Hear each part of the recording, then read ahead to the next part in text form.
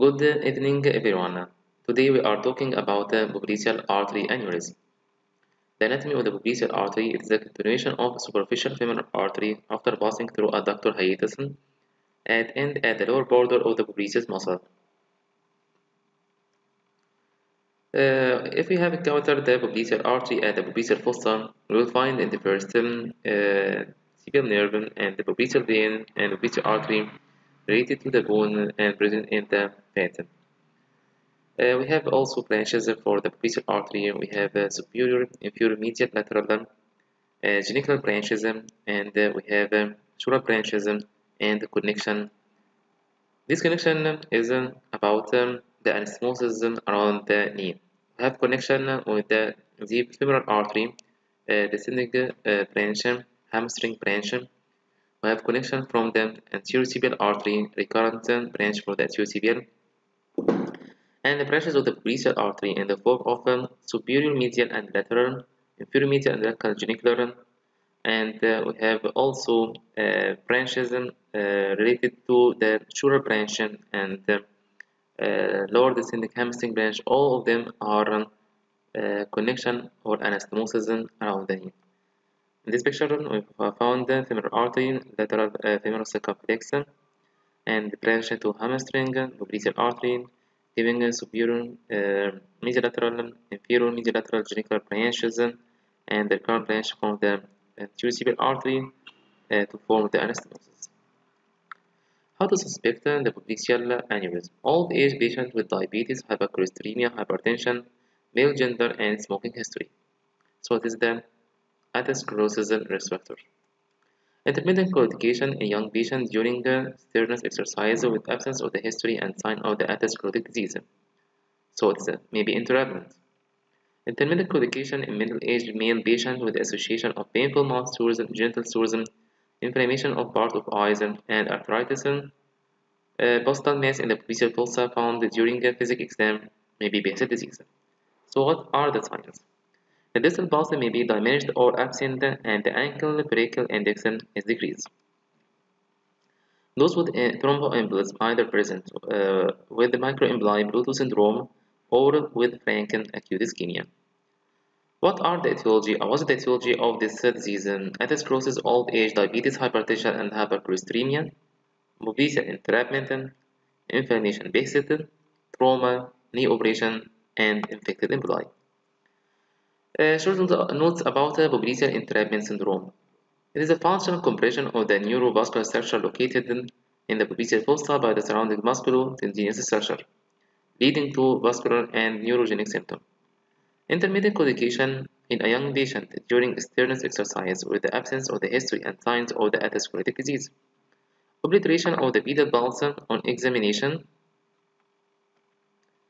with aggressive plantar flexion has also been reported. So we have 5 types of the popliteal entrapment. This is the normal course of the vein, artery, and medial head of gastrocnemius. Type 1 popliteal artery running medial to the medial head of gastrocnemius, and is this picture. Type 2 medial head of gastrocnemius laterally attached. This picture is lateral attachment of the medial head of gastrocnemius. Type 3 accessory slip of the gastrocnemius muscle fibrous band arising from the medial head of the gastrocnemius. Type 4 popliteal artery passing below the popliteus muscle fibrous band arising from the popliteus and making compression or partial compression. Type 5 primary venous entrapment.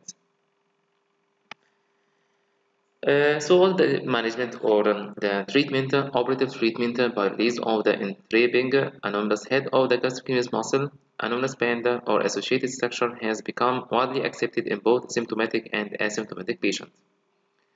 And then repair of the popliteal artery with interposition graft if needed.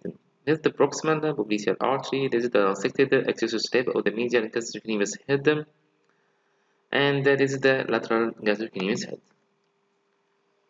Returning to our main lecture and subject, instance and association of the popliteal artery aneurysm. Popliteal artery aneurysm is the second most common arterial aneurysm. Most common is fusiform shape, high incidence of the amputation for symptomatic popliteal artery aneurysm up to 40%. 1/3 of the patients are asymptomatic, 2/3 of the patients are symptomatic with chronic or acute ischemia, and we have low risk of rupture. Bilateral popliteal artery aneurysm is found in 50%. Extra popliteal aneurysm has association in patients with single popliteal artery aneurysm 40% to 75%. Has extra popliteal aneurysm or association. Bilateral in 70 to 90%. Most common is an aortic aneurysm association. Clinical picture 70% symptomatic with pain and ischemia, claudication, wrist pain, and embolization. Less frequent is compression popliteal vein sciatic nerve, including pain or feeling of fullness or pressure in the popliteal fossa and leg swelling. Associated aneurysm, aortic aneurysm, femoral aneurysm, rupture, low risk of rupture 5%. Diagnosis: physical examination by slide mason in the popliteal fossa. The distal pulse may be diminished or absent. Microemboli, Bluetooth syndrome, or frank acute ischemia.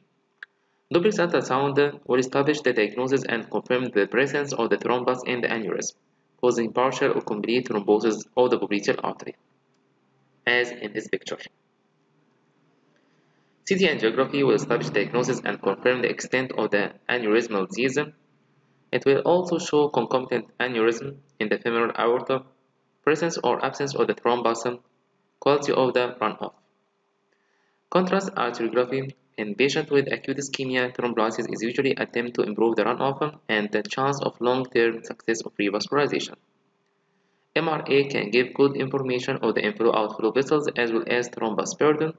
It can diagnose popliteal entrapment. So what is the management? Factors that determine the graft patency and limb salvage, anatomy and size of the popliteal artery aneurysm, presence of the symptoms, patency of distal runoff, indication of treatment: symptomatic popliteal artery aneurysm, some condition in asymptomatic patients. In the first, asymptomatic popliteal artery aneurysm, indication of the surgical intervention.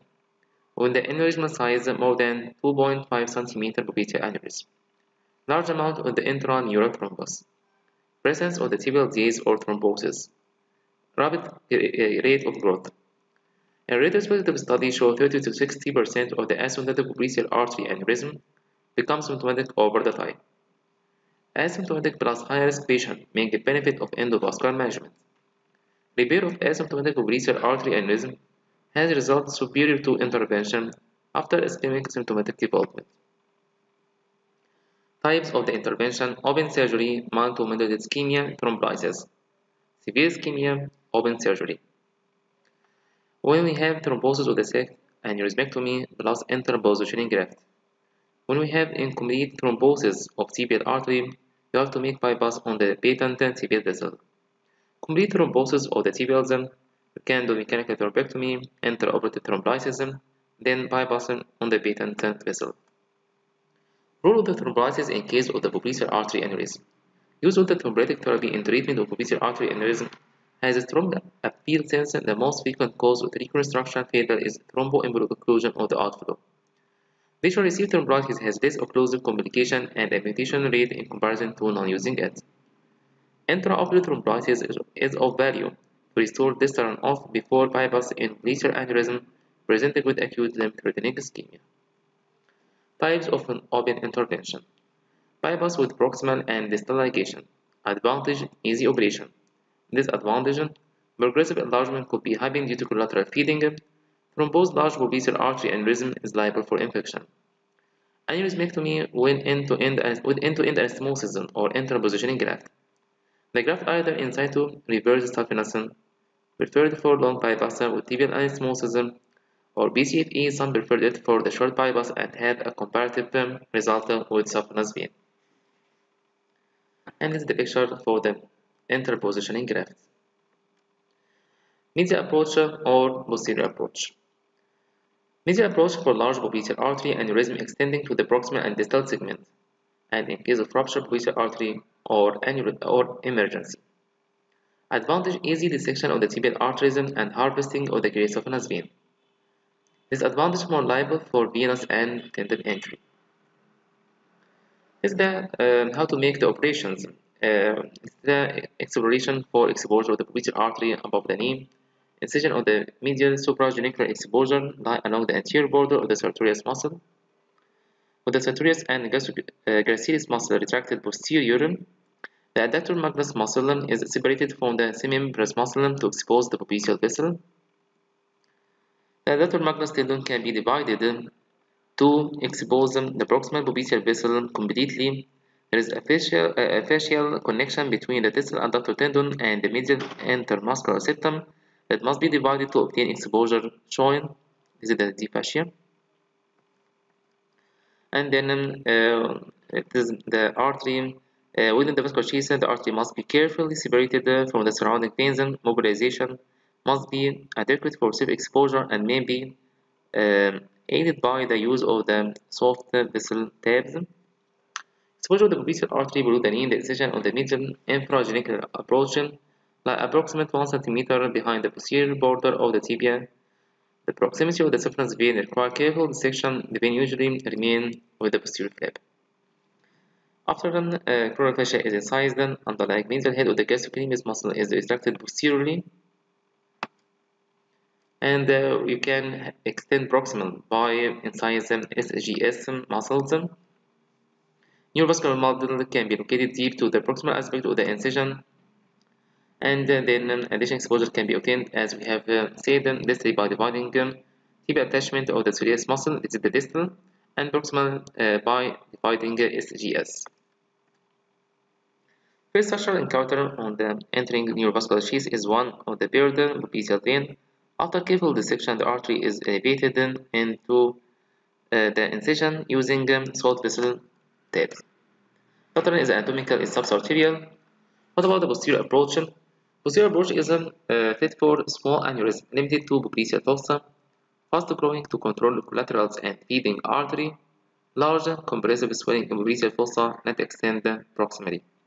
Advantage: easy dissection and safe, ligate collaterals and feeding artery, less risk of nerve and venous injury.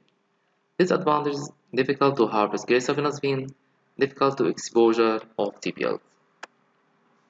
The exposure by S-shape in the popliteal fossa in the first small saphenous vein is identified as subcutaneous tissue just superficial to the deep fascia. The vertical incision of the deep fascia exposes the content of the popliteal space. The medial cutaneous nerve should be divided for clear access to the major neurovascular structure. This is the medial nerve, and this is the tibial nerve, popliteal vein, and popliteal artery. And both are two head of gastrocnemius muscle. Interpositioning graft for the popliteal aneurysm. Endovascular management for suitable anatomy: landing zone 2 cm, not frequent, bending knee 90 degree, able to be on clopidogrel for 6 weeks, high risk patient, and 2 patent distal off. Steps in deployment of the endograft for the popliteal artery aneurysm. Treated with clopidogrel patient, perform femoral puncture by a contralateral approach or ipsilateral approach into the superficial femoral artery. Heparinized to an activated clodic time for more than 250 seconds, crossing the aneurysm into the distal popliteal artery or tibial vessels with an O35 or O18-inch wire, created a roadmap angiogram. Deploy the graft from the distal to proximal landing zone and overlap with additional graft as needed. Overlapping graft 2 to 3 mm with 1 mm size difference before a completion angiography to evaluate for embolic. In addition, angiogram with knee in extreme flexion should be performed to identify the potential area of kinking. Prescribe clopidogrel to be taken post-operative indefinitely. This is the picture of exclusion the aneurysm by using covered graft like Fiban, and this is the picture of aneurysm after exclusion and impending position. An ideal stent graft for endovascular repair for popliteal artery is beneficial with material with low thrombogenicity, with capacity to endure stress and resist fracture or kinking, allow maximum flexibility to permit its use to cross the joint, need to have good radial force to maintain adequate seal at the point of the proximal and distal fixation to prevent embolic. Currently, the available stent graft and the fluence covered stent are used most frequently for endovascular repair of the popliteal artery aneurysm. Fiban is expanded BCFE national self-expandable stent graft that has a heparin-bounded BCFE service to decrease thrombogenicity. Take-home messages: the indication and timing of the popliteal aneurysm repair require a proper surgical judgment. In contrast to aortic aneurysm, the complications of the popliteal artery aneurysm are limb but not life-threatening.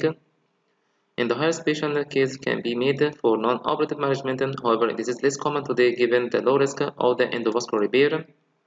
For most patients, elective repair of the popliteal aneurysm, femoral popliteal bypass, or interpositioning with the autologous vein, or exclusion by stent graft is a definitive treatment and safe option. We recommend that an isolated asymptomatic popliteal artery aneurysm large enough to cause arterial turbulence or thrombus formation be considered for operative repair.